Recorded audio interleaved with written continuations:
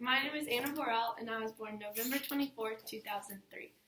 I was born in Port Arthur, Texas, and when I started this, I wanted to find an article about where I'm from and talk a little bit about that, but I couldn't find anything, so I decided to look around this area because this area has been a big part of my life for the past 4 years.